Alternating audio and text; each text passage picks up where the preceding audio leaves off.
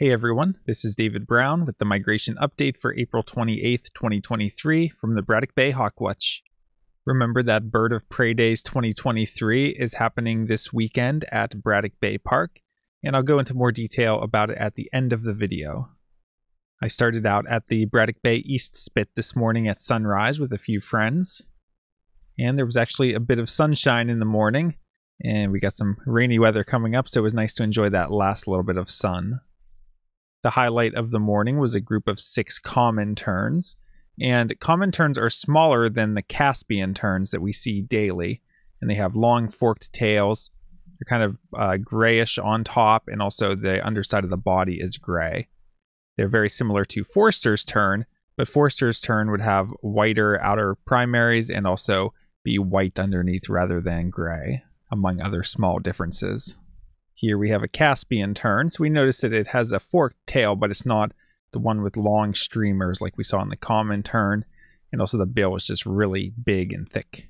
And here's the top side of the same Caspian tern, and Caspian terns are the largest tern in the world, so quite a significant bird. And here's a male red-winged blackbird coming at us, really showing off those red shoulders. I took a walk out to the end of the boardwalk when I got to Braddock Bay Park, and you can see it was still a pretty nice morning. But as the day went on, it became cloudier, starting with a thin layer of clouds, and then the clouds thickened throughout the day. The wind started out in a mostly easterly direction, and we're shifting around to the southeast. And that combination of cloudy skies and southeast winds is something we don't get very often, so I was interested to see how we would do today. We had several small to medium-sized groups of blue jays migrating past today. Here's a bald eagle that's not quite a full adult yet. You can still see some dark in the head and in the tail, and also a few white specks on the body and the wings. Compare that to this bald eagle, which is a full adult. We see that there's no black specks at all in the white head and tail, and no white markings at all on the underside of the body and wings. The local Cooper's hawk had a lot of fun chasing off turkey vultures today. Anytime a vulture flies into the Cooper's hawk territory, it chases it away. So it was really entertaining, and at one point it was chasing one right out in front of us in really good morning light. So I got some really good photos. For the Cooper's hawk, notice that flying cross shape with a really big head and kind of straight wings and long tail. And the turkey vulture was really having to flap to try to get away. And here's one more look at that adult Cooper's hawk. You see the orange barring underneath that the adults show. Also notice that the outer tail feathers, which fold underneath, are shorter than the central tail feathers, so it gives the tail tip a bit of a rounded appearance. Yesterday we had the first common gallinule of the season, and either the same one or a different one was around again today. So notice that red bill compared to the white bill that American coots show. This osprey gave us a pretty good look, and notice that it has a fairly strong necklace, and it's usually the females that have the stronger necklace, though it's not 100% reliable. This large white wading bird is a great egret. Those southeasterly winds are a headwind for the birds that are migrating, and it was a pretty gloomy day, so I figured that one of the more numerous migrants of the day would be sharp-shinned hawks, which it was. So here we have an adult sharp-shinned hawk. You can see relatively small head, long tail with a really squared off tip. The adults have this orange barring underneath, and we see that this bird has a full crop, which is this bulge here, which indicates that it has eaten recently. Here's the top side of a female American kestrel. You can see those really pointed wings that kestrels show because they're falcons, and the females have this kind of orangish brown mixed with black top side. And here's the underside of the same female kestrel. And also notice that facial pattern is pretty distinctive for kestrels. Here's another small raptor with a small head and squared off tail and orange barring underneath. So this is an adult sharp-shinned hawk. Here we have a rather large bird. We can see that it has really pointed wingtips, leading us to suspect that this is a falcon. We see kind of a clean upper breast, but then a lot of blue barring underneath, and kind of a helmeted look with a mustache coming down. So this is an adult peregrine falcon. And here's the top side of the same peregrine falcon, and it gave us a fairly close look, obviously. It came across the field to our left, down really low. Here we have two different birds. So the bird on the left is a crow, probably an American crow, carrying some kind of guts in its bill. And chasing it here on the right is a common grackle. You notice that really long tail that the grackle has. Here we have another small raptor, and we can see that really squared off tail tip. It's hard to judge the size of the head, but the eye looks relatively big compared to the head, giving it a slightly cute appearance. And the underside is kind of a blobby brown streaking, and those put together make this a juvenile sharp-shinned hawk. Here's a bird where we can see very pointed wingtips, so we know it's a falcon. From the way it flew, we'd know it's one of the smaller falcons, and we can see that the underside maybe looks slightly brownish or orangish. It's hard to tell because of the photo quality, and we can make out a bit of the facial pattern. We also see this string of pearls appearance to the trailing edge of the wing, and a kind of skinny long tail. So all of those field marks together make this an American kestrel. We had one sandhill crane today, and it was a rather reddish individual, which I guess is their breeding plumage. Here we have a group of ducks, and we can see rather large bills and kind of a distinctive upper side where it's got this kind of bluish color patch on the wings of the males, and this distinctive appearance where you have these kind of white stripes. So these are northern shovelers.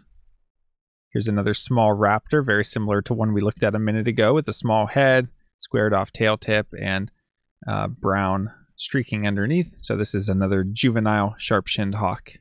I heard the call of this bird coming before I spotted it. This is an evening grosbeak, and actually there were two of them.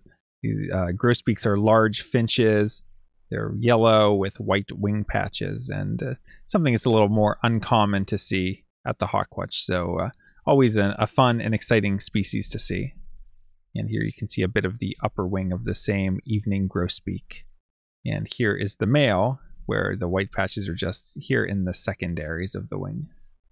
If we look at this raptor, we see really pointed wings, so we should be thinking falcon. We see that it has some vertical streaking underneath if the bird was perched up in front of us. We see that the tail feathers are all barred. There's no orange ones. And we see that distinctive facial pattern. So this is an American kestrel, and it's a female. And towards the end of the day, the Cooper's hawk was still chasing turkey vultures around. And we had a nice male wood duck fly by at the end of the day as well. Taking a look at the eBird checklists, in the morning we had 53 species at the East Spit. And at Braddock Bay Park today I had 62 species. If we take a look at the HawkCount report for our migrant raptor totals, today we had 130 turkey vultures, 5 osprey, 8 bald eagles, 16 northern harriers, 61 sharp-shinned hawks, no migrating Cooper's hawks, just a local harassing the vultures. We had no migrating buteos at all, though we did see a couple of red tails that popped up at one point. And we had all 3 falcons with 9 kestrels, 1 merlin, and 1 peregrine falcon, for a total of 231 migrants today.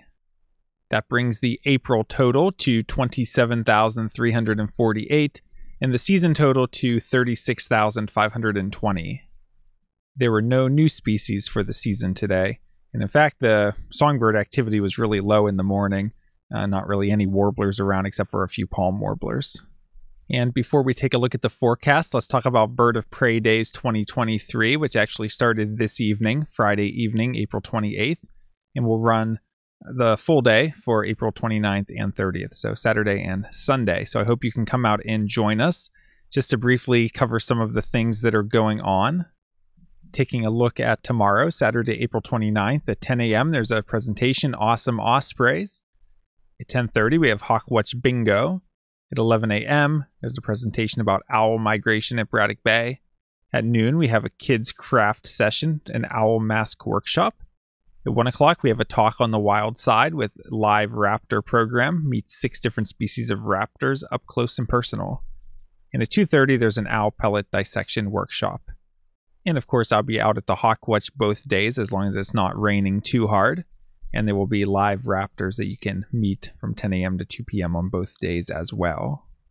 Note that there is a $5 suggested donation for adults, but kids are free, and that activities below take place at the Lodge at Braddock Bay Park, 199 East Manitou Road.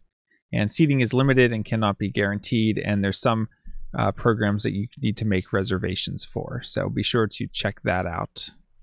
And taking a look at the forecast for tomorrow, it's looking cloudy with occasional light rain, mainly in the morning. High in the mid to upper 50s, winds southeast at 15 to 25 miles per hour. So that's a fairly strong southeasterly wind, which is a weird wind direction for us since it's a headwind for the birds. But we can sometimes still get migrating sharp-shinned hawks and kestrels and even other species. It just depends on the other weather conditions. It's the same wind direction that we had today, especially in the afternoon. It's a southerly wind as we're coming into the end of April, beginning of May, so this is really getting into peak migration time for songbirds and a lot of non-raptors. So it could be some interesting things that show up. Southerly winds combined with rain can sometimes get the birds migrating and then knock them down. So it could be an interesting day. For raptor migration, not sure how much to expect, especially with that rain in the morning. Might not get too much. Once the rain clears out, maybe we'll get some migration, but it's a relatively strong wind.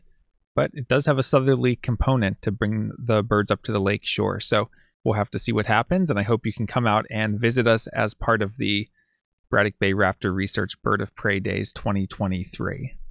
For Sunday, it's looking cloudy with periods of rain, high around 57, winds east-southeast at 10 to 15 miles per hour. So I would expect minimal migration just because it looks like there will be a lot of rain most of the day on Sunday.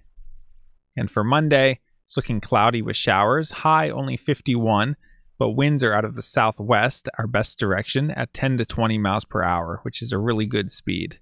So definitely a day to keep an eye on, and it could be a big flight as long as it's not too gloomy and rainy.